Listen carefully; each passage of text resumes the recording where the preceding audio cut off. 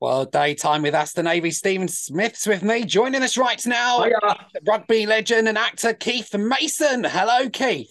Hey Hey guys, Keith. And I have to say, Keith, you obviously before we go any further here, obviously we feel sorry for you for being involved in the incident last night as well. I have to say with a train there, but obviously the good news is the person that caused the incident is okay. Don't know if they're okay, Gaston, but oh, I don't, I don't think the guy was actually okay. I don't think. I think it was suicide, but I think. So basically, I was in Manchester and I was coming back on the train, the last train over to Leeds, and then the train stopped between Huddersfield and Murfield, and I thought it'd broken down, and then the conductor came and he said, "Oh, there's been a trespasser," and I'm like, "Well, that's Yeah. probably enough saying that somebody's come on, onto the tracks." And so the next minute, 5 minutes later, I just seen all the ambulances rock up, all the police, all the blue lights, and that were there. And then I saw, I was there for about an hour and a half. We were parked up for about an hour and a half, so I didn't get home last night till 3 a.m. And I saw the paramedics walking down the side of the train to the back end of the train. And then, I was very, I wanted to know what had happened. It was very eerie on the train, very quiet. There were a lot of people on the train, but it was quiet. And then the conductor just said, "Look, he saw the guy come up the other end of the train. So I'm guessing the guy jumped in front of the train, and then he's gone all the way underneath it. Probably dragged him, and then he's come up the other end at the back end. So the guy, yeah, I was in shock because I've never experienced anything like that. Oh, this dread inside of me, like, what kind of place would this person in for them to jump? yeah. Yeah, To be honest with you, years and years ago, a good friend of mine called Simon did the same thing in Murfield. He jumped in front of the train, and you just, you just got to be.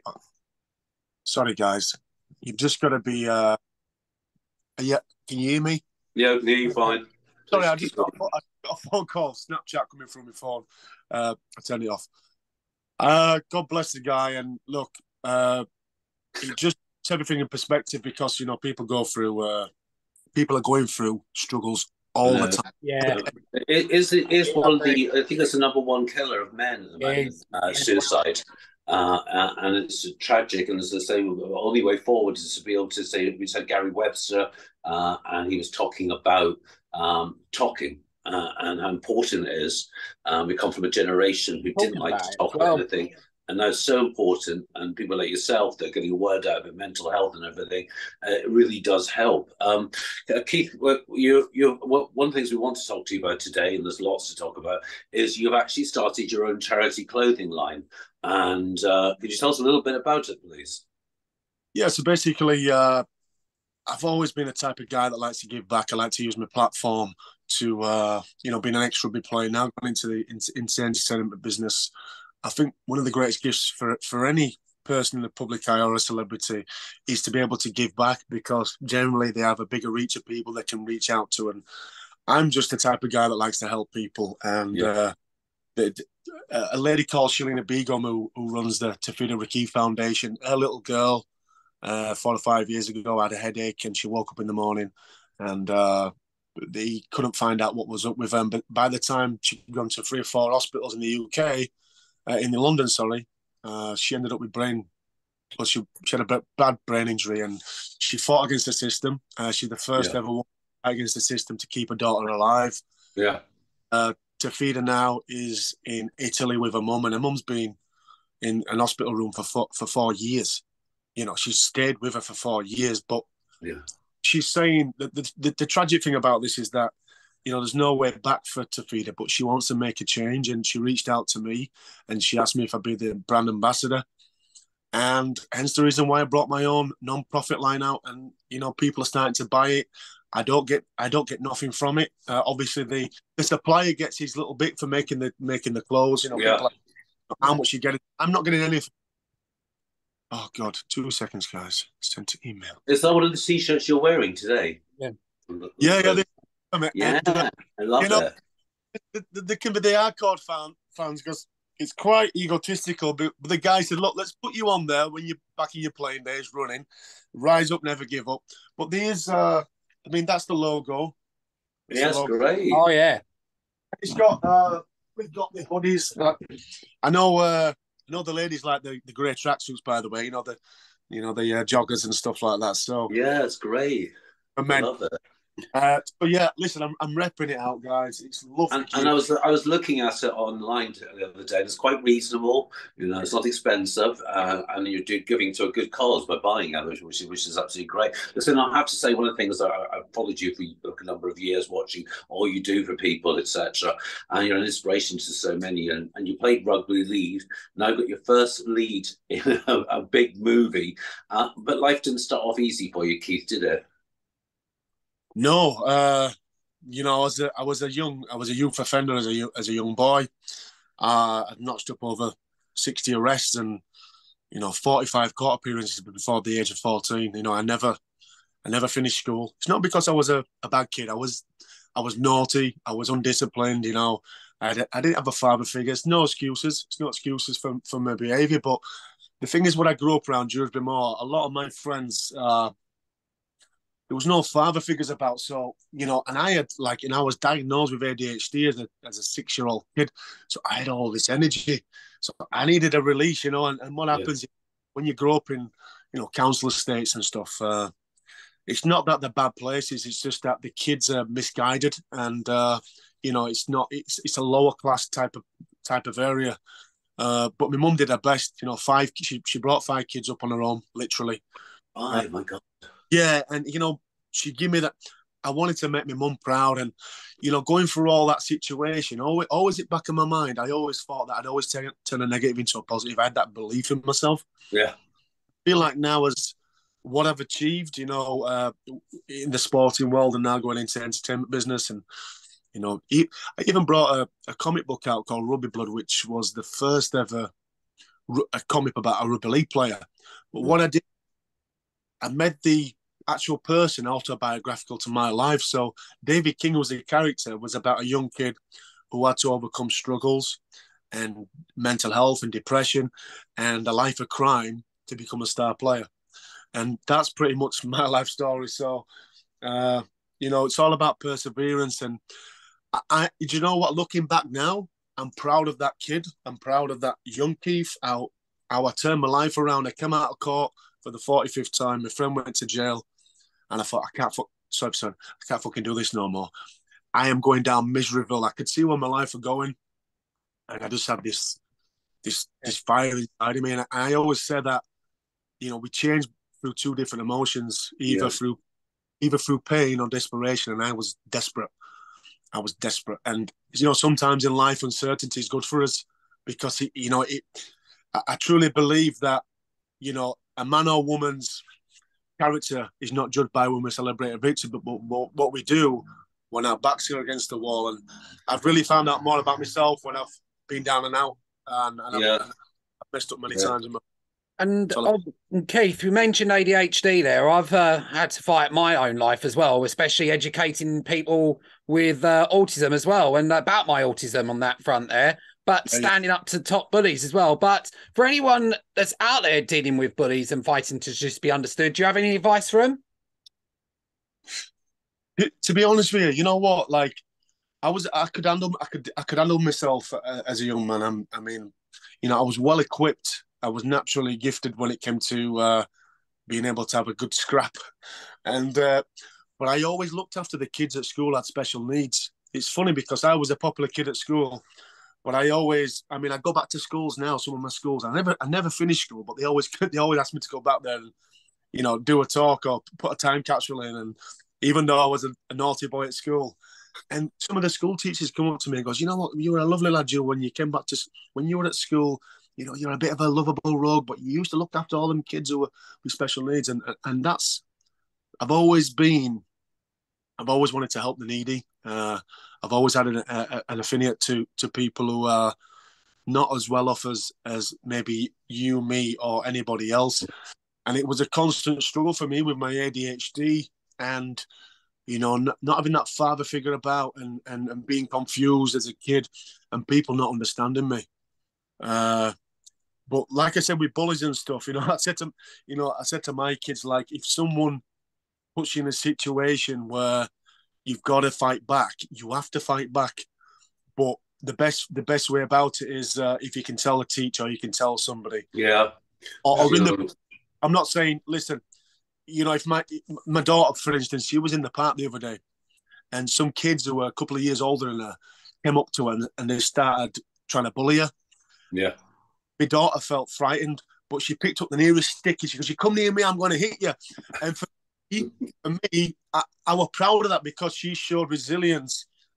Yeah. And also, Keith, there's a lot of embarrassment around bullying. Lots of kids sometimes can't ever tell anyone they're being bullied because they feel as though they've let the family down. The number of times I've picked up that we're talking today and read about a child committing suicide, and the parent says, "I thought they were the most popular kid at school." Yeah. And again, I think what Gary was saying is about talking to kids and saying it's okay if you've got a problem. It's not your fault. I think that's really kind of them. But we move on just slightly here. I mean, obviously you're an athlete, and with so many sports personalities, you see fall into addiction and depression. Do you think there's enough done during the period when there are out there to educate them or help them in any way? No, look, I'll be totally honest with you. When I retired. I won a court case against my old club. That was a challenge in itself because I felt betrayed by my own agent who was me and the club who I played there for 7 years. And in rugby league, you're in about all these players now with brain damage, with dementia, getting dementia and stuff. And listen, I won't rule myself out. I hope I'm okay, but I played the game tough and I played it hard. Rugby league is probably the toughest sport in the world, team sport in the world. I know from my experience, when I retired, I struggled with depression. I turned to alcohol and loads of other shitty little habits. And you generally get around people who are doing the same. I think it's important that you're around people who love you and who make you accountable. But looking back in hindsight, I think I had to go through that. But not many people are going to go through that and then go on and be an entrepreneur and make movies and do what I'm doing, right? Because where I came from, I had to go through the struggle, through the storm, and through the dirt to become Keith Mason, to become the man I am. Yeah. Hence the reason, the higher I get, the more people I can inspire and help. I think there's not enough in place for these sports people. They really go down the Swanee. And you think about this, I played rugby league from 6 years old all the way up to 31. That's all I've ever known. I played 14 years as a professional athlete. And then when it stops, what am I doing now? You've got to stay consistent and disciplined. You've got to do things that made you great in the first place, and that's hard work. Yeah. So there's also the thing as an addiction is an illness. Yeah. I mean, often it comes from some kind of trauma or anything like that. So there's, again, I was talking back with someone last night and saying back in the day, if you had addiction, it was all your fault. But it isn't. And so I really think they should talk about it. Anyone that goes into sports or showbiz or anything like that, there's a danger of these things happening to you. Very much so. There is that danger out there as well. And Stephen, you're absolutely right there, because obviously championing it is another thing as well. But obviously, if mental health is talked about in schools and it's something that we sure would be a champion in sports there. So do you think it should be talked about more in schools to help those that are going into like the sports industry, the acting industry, to get an understanding? Can I just say, everybody's got some kind of trauma. Everybody's got trauma. Your childhood or from your parents or from we all go through dark times in life. What we don't get taught is how to self-regulate as men and women, how to self-regulate with our emotions. So what we do is we tend to turn to self-destructive ways because we cannot deal with what we're going through in our mind, and then we don't want to put that pressure onto anybody else, so they feel like you're a burden to them. So it's just a vicious cycle, and they need to teach kids how to self-regulate, because even my daughter, she suffers a panic attack. She's 11 years old with anxiety, with the stuff that she's seen and kind of gone through. Yeah. And it could be small stuff. It could be stuff that they've seen in school, and a kid gets beat up. That could be trauma for that kid for the rest of their life. You know what I mean? And absolutely.